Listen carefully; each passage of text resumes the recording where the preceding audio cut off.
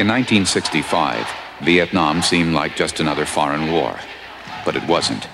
It was different in many ways, and so were those who did the fighting. In World War II, the average age of the combat soldier was 26. In Vietnam, he was 19. According to a Veterans Administration study, half of the Vietnam combat veterans suffer from what psychiatrists call post-traumatic stress disorder. Many vets complain of alienation, rage, or guilt. Some succumb to suicidal thoughts.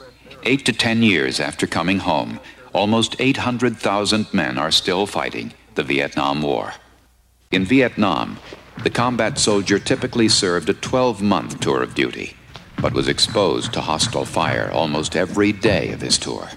Hundreds of thousands of men who saw heavy combat in Vietnam have been arrested since discharge. Their arrest rate is almost twice that of non-veterans of the same age. There are no accurate figures on how many of these men have been incarcerated, but a Veterans Administration study concludes that the greater a vet's exposure to combat, the more likely his chance of being arrested or convicted.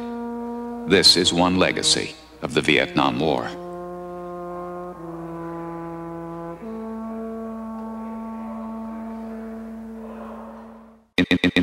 In Vietnam, he was 19. 19. Purple Heart. None of them received a hero's welcome. None of them. You're 18 years old and you're wearing somebody's brains around on your shirt because they got their head blown off right next to you. And that's not supposed to affect you. I can never understand that. What would scare me is if we were to send a group of 18-year-olds 12,000 miles away and subject them to a year of that obscenity and have them not be affected. That's what would frighten me. You see a lot of destruction. I wasn't really sure what was going on. And then we came back and we were different, and everybody wants to know, God, what happened to those guys over there? We did what we had to do. Why? What did we do it for? Was it worth it?